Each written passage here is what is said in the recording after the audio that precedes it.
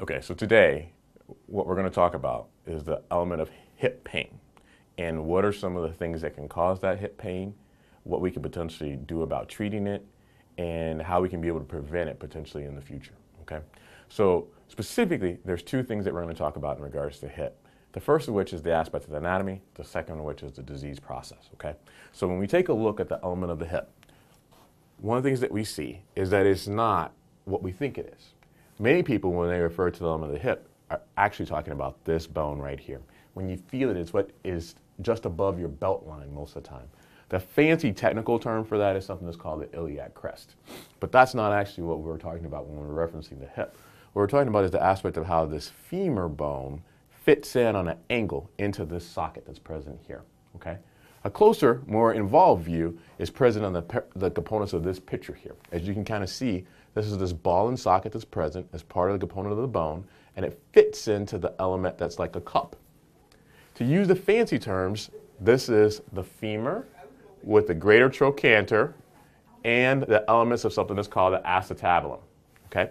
And so what we look at frequently is how the cartilage, which exists here, how intact it happens to be, and whether there's some element of it having some degree of erosion. When that starts to happen, which we can see under x-ray, you can get pain that's not only present within this portion of your body, but also in the portion that's present right here that can refer down into the elements of the inguinal region or the groin, if you would. And occasionally, it can go back to the backside, down into your buttock a bit. And so those things help us be able to make a determination about whether you have this problem. And so we'll see a number of those things on exam when you have an issue that's present with an erosion of the tissue that's there. The fancy term for it is degenerative changes that are present within the component of the hip, or simply put, hip arthritis that exists. Okay? So when we take a look at some of the pictures, one of the things that we can be able to see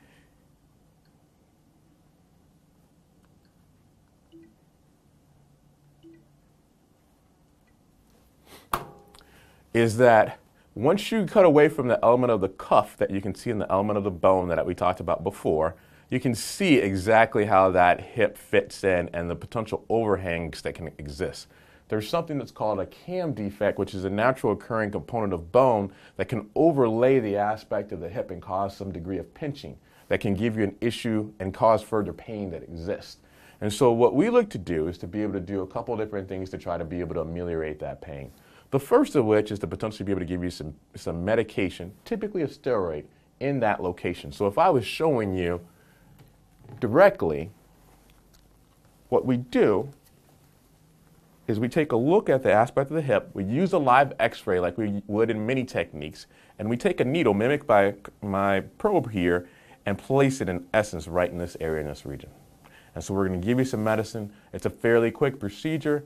Takes maybe on the order of about 10 minutes or so. Clearly we don't do that in the office because we're using live x-ray to be able to determine where it's located. Okay? Occasionally we'll use ultrasound, which is a machine, as you very well know, that has the sound waves that lets us see not only the element of the bone, but also the tissue to see if there's something that's different from what we would normally expect, and we can give medication via that route as well. So that's the element of a hip injection for arthritis or intra-articular degenerative changes. Secondly, there's another potential problem that can exist as well, and that's something that's called hip bursitis.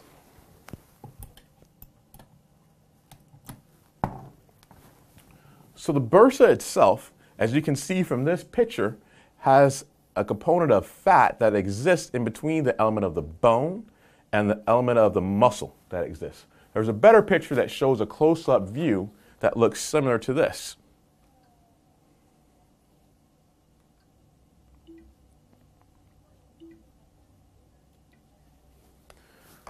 So again, you can see the hip that exists, as we know before, that fancy term that I talked to you about before, the iliac crest, and down here is the component of where the femur fits into that cup or acetabulum, as I talked to you about before. The blowed up view is off to this vantage point over here on the side. What we see is the element of the bone. We see the femur, as I talked to you about before, the muscle that comes down and runs over it, and then you have the element of this aspect of something that's called the bursa. So what is the bursa, as I talked to you about before? It's fat, but it's good fat. It's supposed to be there. In essence, what takes place is that muscle rubs along the element of the bone, and that muscle can fray. It can become inflamed. What that bursa does is it prevents that from happening. In essence, it's, as you would kind of describe, a pulley with a rope that runs on the pulley. If you have that bursa there, it's like a greased wheel that lets that muscle be able to move and lets you be able to do the motion that's present in your leg, lets you be able to walk effectively. When you have bursitis, which is an inflammation of that bursa, what you'll feel is you'll feel pain right there on the side, typically down low near the elements of your buttock. So when I or another healthcare provider examines you, you can feel that tenderness that's present there. So the question is what do we do about that in order to be able to make that feel better? The main thing that we do is we give medication at that site.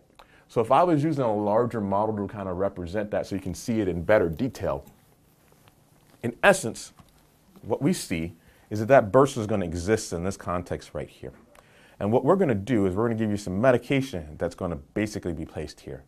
The initial way in which we do this is via fluoroscopy. And so that's the x-ray, the live x-ray that allows us to be able to determine our needles touching. However, on occasion, that won't be sufficient. So what we'll need to do is use an ultrasound machine. Again, a machine that has that sound wave technology that lets us see how muscles insert onto the bone. And what we'll do is we'll go and we'll find that specific muscle that feeds into that area of the bone that's like that pulley system that I talked to you about before, and we'll track along that muscle, giving medication as we go. There's some doctors who do this with a blind approach, but by using the different technologies of either the live x-ray or ultrasound, it lets us have a much better success rate and a much better outcome for you.